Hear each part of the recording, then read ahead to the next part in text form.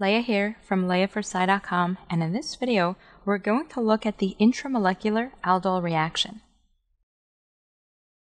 The intramolecular aldol reaction is intramolecular, meaning within the same molecule. The aldol reaction is one where the alpha carbon of an aldehyde or ketone will attack a carbonyl and give us a condensation. In the last few videos, we looked at the aldol reaction, showing molecules attacking the same type or different type between aldehydes and ketones.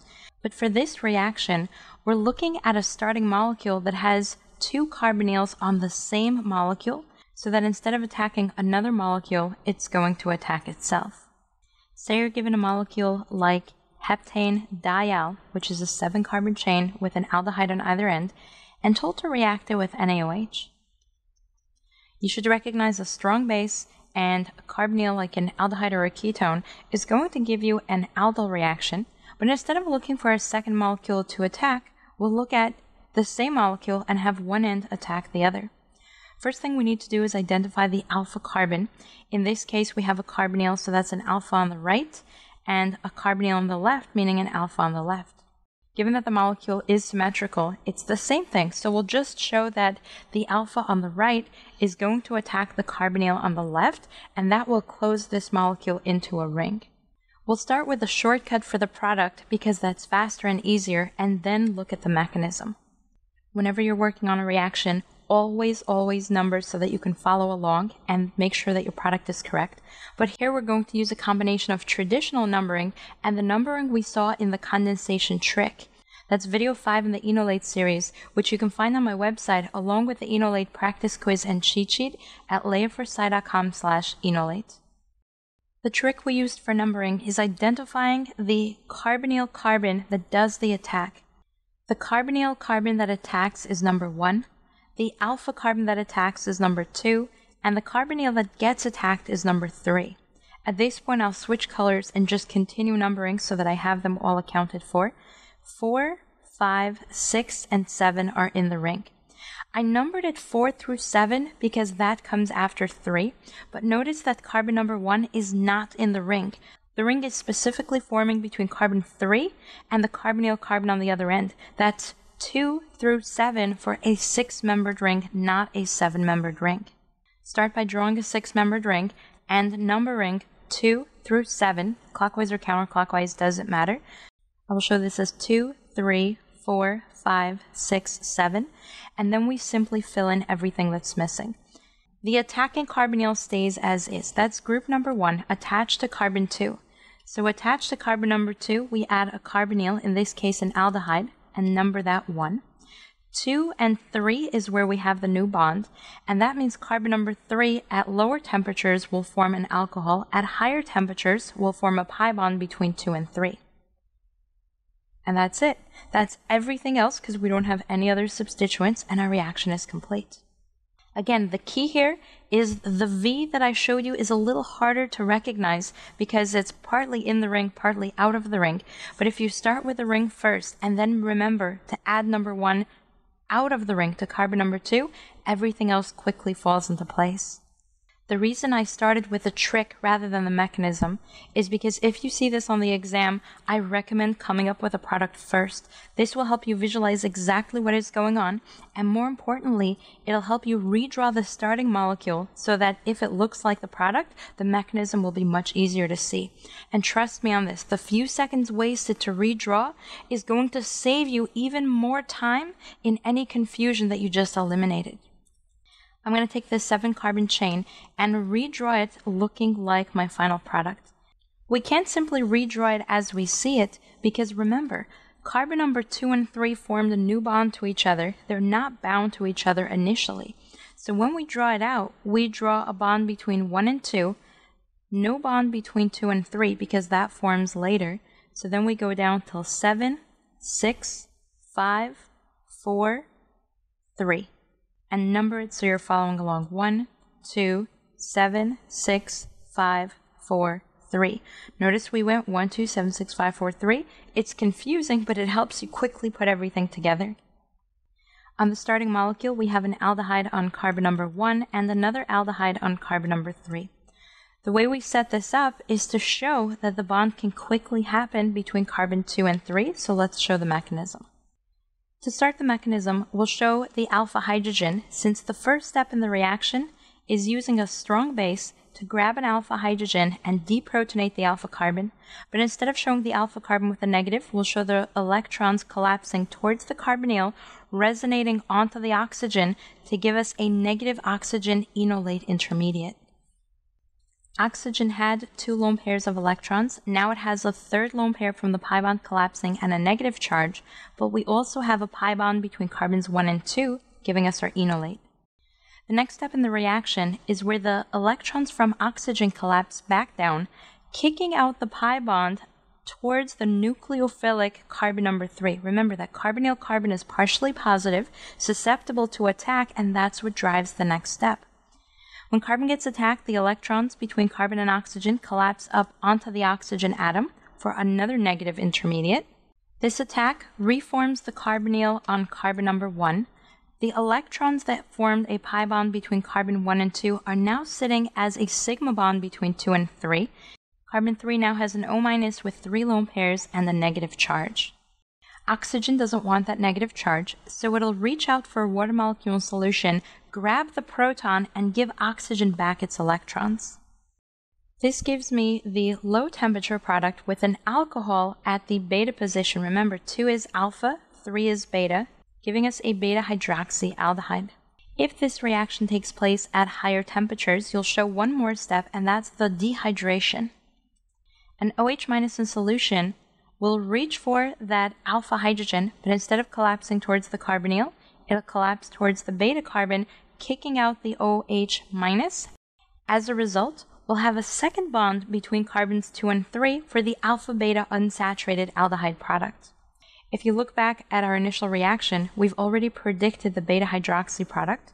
If you're told to use heat, simply remove the alcohol, put a pi bond between 2 and 3, and that's exactly what we have here. By drawing the product first and then redrawing the starting molecule to resemble the product, meaning all the carbons are lined up exactly where they'll line up in the product, helps us quickly visualize where the new bonds form, where the attacks happen, and made the entire reaction so much faster. Let's try one more example. In this case, we're given a diketone and asked to react at an NaOH. First thing we recognize is that the molecule is symmetrical, so it doesn't matter if I choose an alpha from the right or the left, because the product will ultimately be the same. But the second thing to recognize is that each ketone has 2 different alpha carbons with the same degree of substitution, and that means there's no difference between a thermodynamic or a kinetic enolate because they're both secondary carbons and will give us the same type of enolate. If we go to the outside of the carbonyl, that would be the red alpha. The inside of the carbonyl would be the green alpha, and the question is, regardless of symmetry, do we choose the red or the green for the reaction? I'll show you how to come up with the products of both so that you can clearly understand why we ultimately choose one over the other. We'll use the right ketone as the attacking group and the left as the carbonyl that gets attacked, and we'll start out by showing what happens when the green alpha carbon attacks the carbonyl. Show an arrow so that you can quickly picture where your ring is going to form, and notice that in this case we're going to form a 3-membered ring. The carbonyl on the side of the attacking group is number 1, the attacking alpha is 2, and the one we attack is 3. The inside of the ring is going to have one more carbon, which we'll call 4, and then anything on the outside, we'll just call this A, B, C, D, and E. Again, it doesn't matter what you call it as long as you have an easy and simple way to identify what they are. The ring itself is made up of carbons 2, 3, and 4, and that's because 2 attacks 3, and there's 4 in between. So we start out by drawing a cyclopropane and numbering it 2, 3, and 4. Now let's see what happens to each one. Carbon number 1 is the carbonyl on the attacking group, and that means it keeps the carbonyl. We show this as attached to carbon number 2, but the chain we're adding is 1, C, D, and E.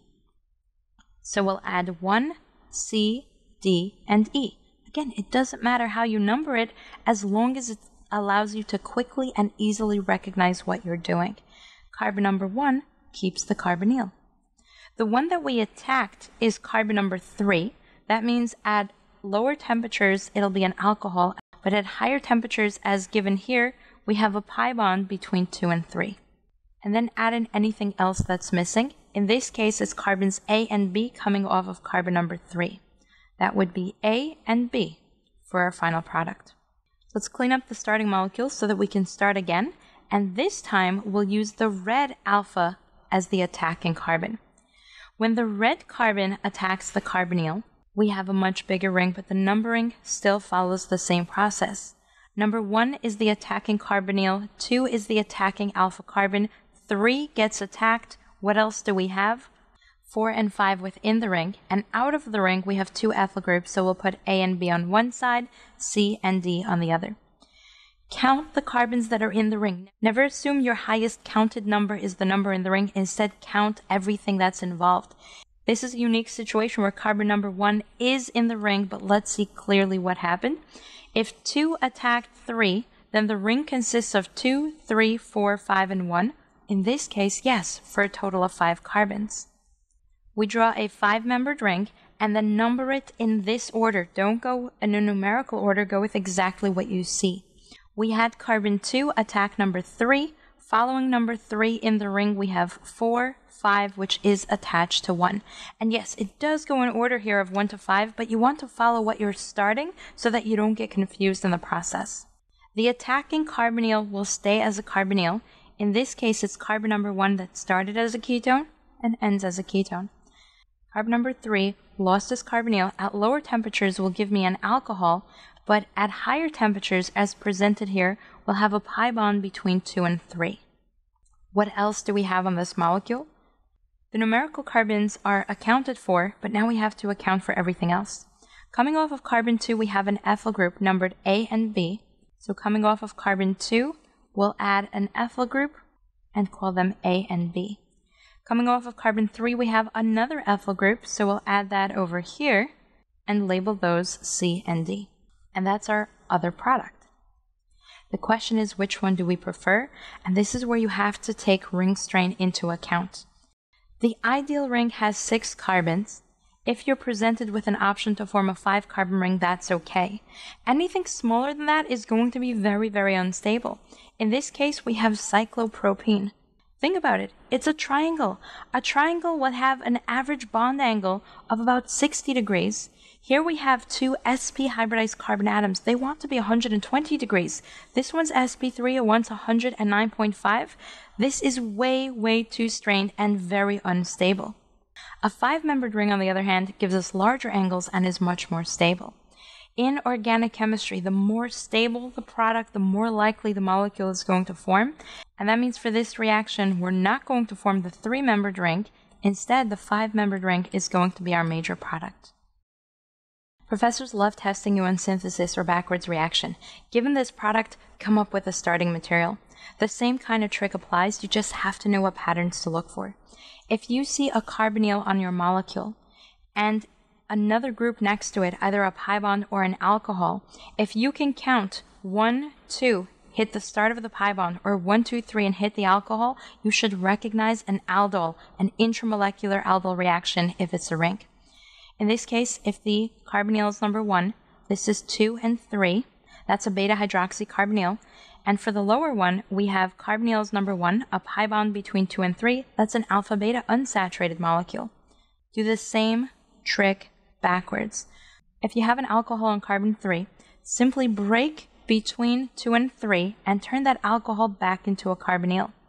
If you see a pi bond between carbons 2 and 3, recognize that pi bond came from dehydration because you had an alcohol on 3, and then do the same thing. Break between 2 and 3 and turn that alcohol back into a carbonyl. Now here's the best part. Students think you have to give a linear product because that's the way it tends to be presented, but you can draw it however you want as long as you're correct. So why not draw exactly what you see here? And it definitely helps to number. So we'll call this 4, 5, 6, and 7, showing us that we have a 7-carbon chain. As we see it, that's carbon 3, 4, 5, 6, 7, attached to 2 and attached to 1 because we broke everything else. Carbon number 3 gets a carbonyl, in this case it's an aldehyde. Carbon number 1 is also a carbonyl, that's our aldehyde. The two products are the same, so we don't have to show the starting molecule for both. Just recognize that the alcohol goes to the dehydrated product, and that means in going backwards, we'd go in this direction and number it out. Put the numbers there again. We have 1, 2, 7, 6, 5, 4, 3. And then, if you want to be fancy and show a very nice product, redraw it. Recognize that you have a 7-carbon chain. So we'll draw 7 carbons. You can even number it the same way. Your professor's not going to take off points. 1, 2, 7, 6, 5, 4, 3. Where carbon number 1 has a carbonyl for an aldehyde, and carbon number 3 has a carbonyl for an aldehyde. Let's show the same process for our second example. We identify the carbonyl carbon and number that 1. Continue numbering in the direction of a pi bond or an alcohol. In this case, we have a pi bond, so we'll call that carbon 2. Attached to it, we have carbon 3. Recognize that you have to break between 2 and 3, and you can first put an alcohol on 3 and then make it into a carbonyl.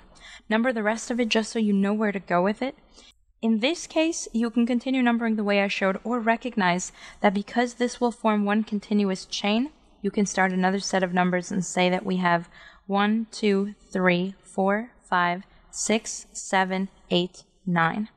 Why am I doing it this way? Because we can skip the funky product and go straight to the linear one if you understand what I just did. That's 1, 2, 3, 4, 5, 6, 7, 8, 9. And then add back anything that you see on this molecule. On carbon number 6, we have a carbonyl. On carbon number 3, we have a carbonyl. And there's our starting product. If you were not comfortable going directly to the nice starting molecule, that's fine. Let's redraw it exactly as we see it here. We have 9, 8, 7, 6, 5, 4, 3, 2, 1, with a bond between 2 and 3 broken. We see a carbonyl on 6. We know that a carbonyl has to be on 3, and there's our starting molecule. You can then redraw it for the nice and linear version, but both are correct. Be sure to join me in the next video where we look at the reaction mechanism and tricks for a Claisen condensation. You can find it along with the entire series, Enolate Practice Quiz and Cheat Sheet on my website, leiaforsci.com/enolate.